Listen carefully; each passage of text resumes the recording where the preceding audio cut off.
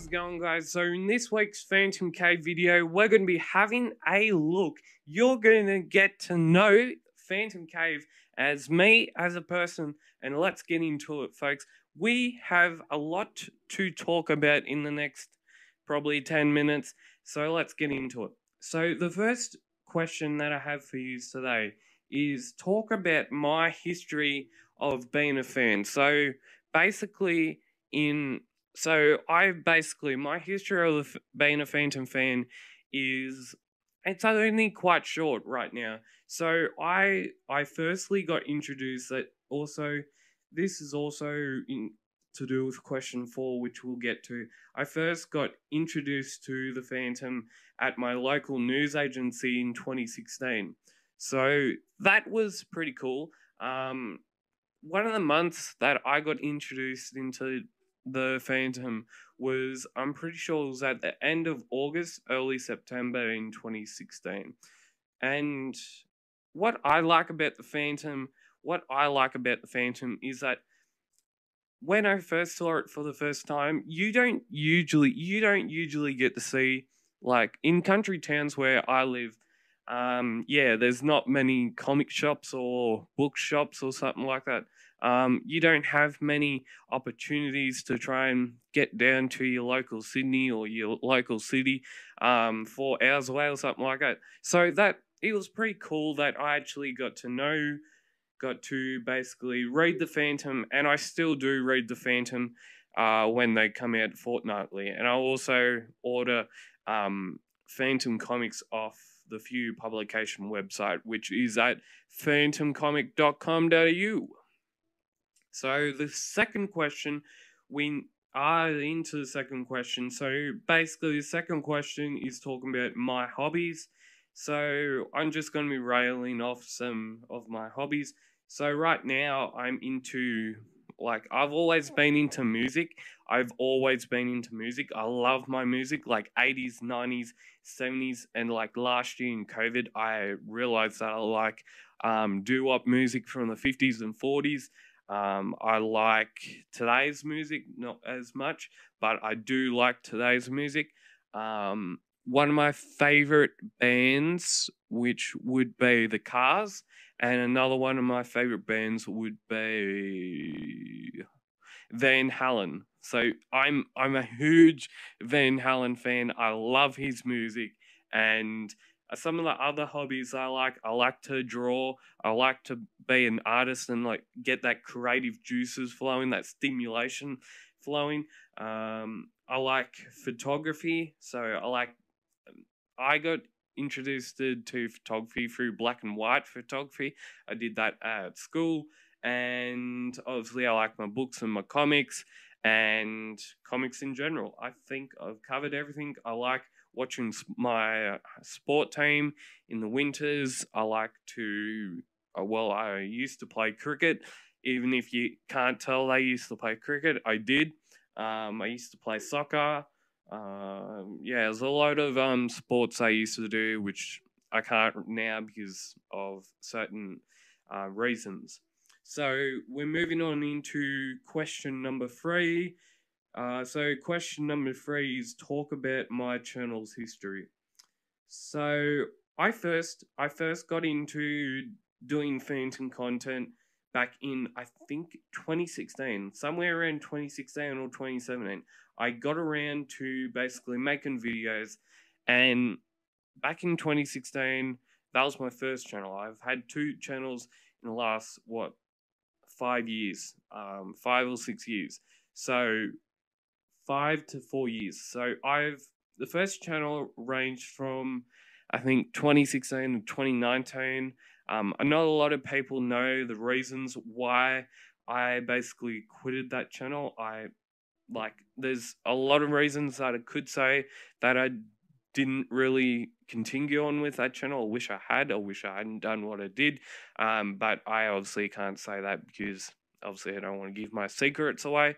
But from 2019 to right now, 2021, I have obviously been on YouTube for like another 3 years. So that is pretty cool. and I've just been trying to improve on my content. I've been trying to improve on a lot of statistical areas.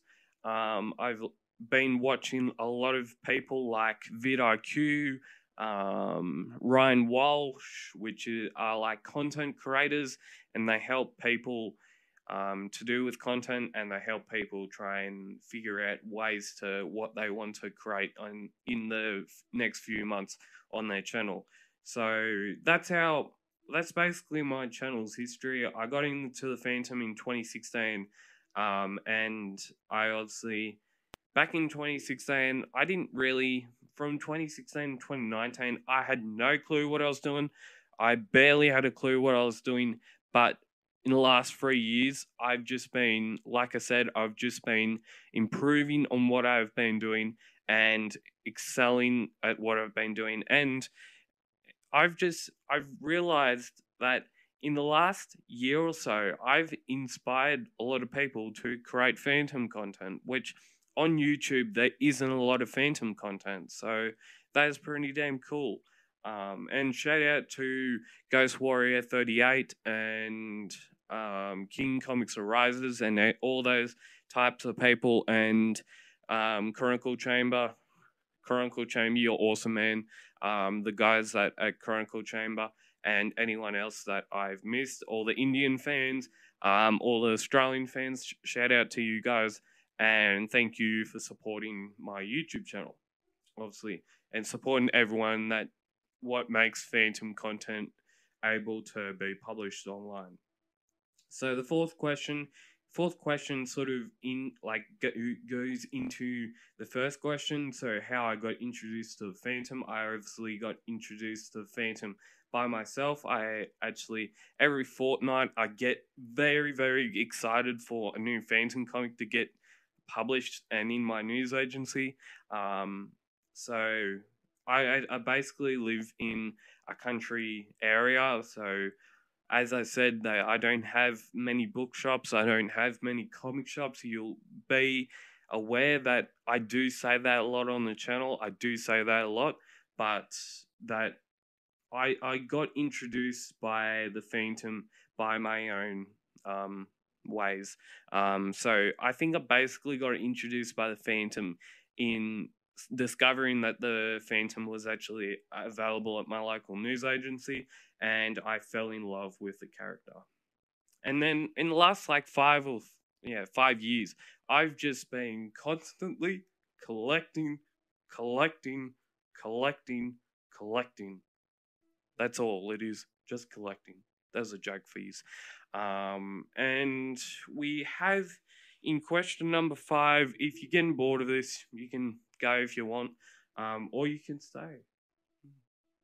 So in question number 5, my favorite stories from the Phantom, they include the Karuna, I think the Mystery in the Himalayas, that Himalayas story, which was, I think, one of the first ever published Phantom stories that was in the newspapers back in the 1930s and 40s. So I also have one of my absolute favorite stories, one of my absolute favorite artists, Full Circle by Lumena. It's a 2-part series published back in 2017. I was only into the Phantom by like 9 minutes or 9 months or something like that. So it was only a couple of months. So I then discovered this. It's in full color. I'll be showing some pictures up on the screen right now. And I absolutely adore it. I love it.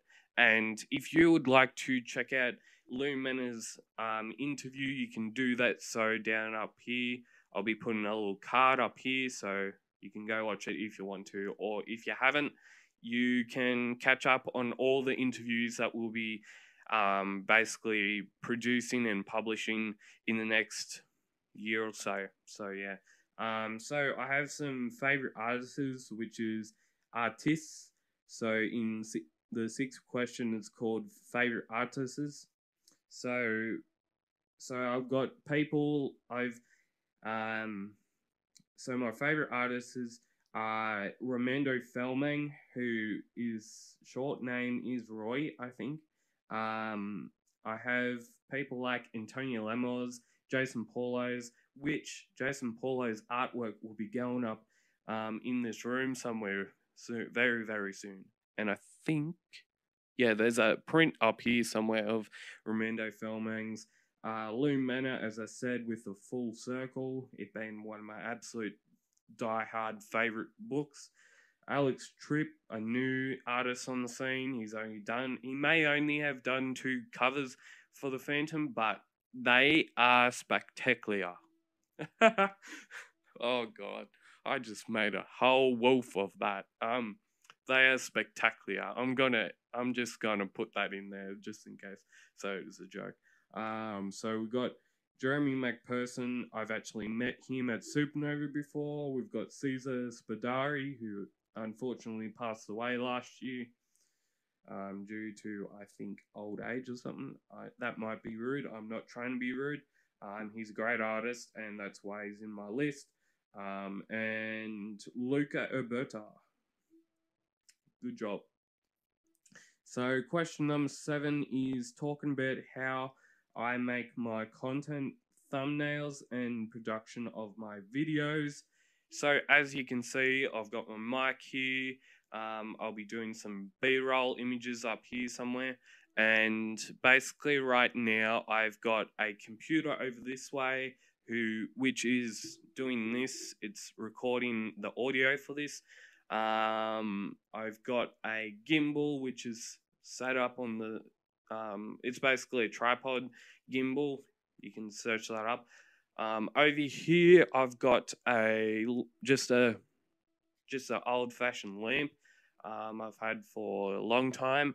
Over here I have another lamp, and up the top of me, probably up there somewhere, I've got my room light. So that's basically me.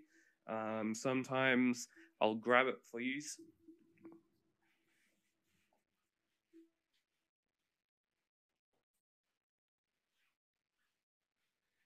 Sometimes I'll have my DSLR like on top here, and I'll be reviewing it. That's basically only for reviews. Just sit down there. And I also use that camera for photography and taking photos, which I absolutely love taking photos. I'm not too sure if that audio back there was visible. But anyways, I'll be showing lots of pictures on my setups, a lot of pictures to do with how I set it up, and a lot of pictures to do how I review comics and all that sort of stuff. And I borrowed a new chair. Yes! So in question number 8, the reason why I started this channel was basically to share my opinion on why I like the Phantom. That's basically it.